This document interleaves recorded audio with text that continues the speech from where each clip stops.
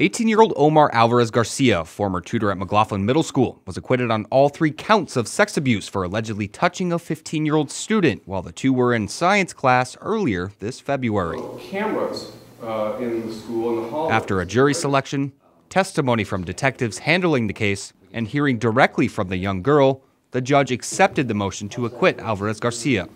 The reason behind the judge's ruling was a bit confusing, not only for the people in the courtroom, but for state prosecutors.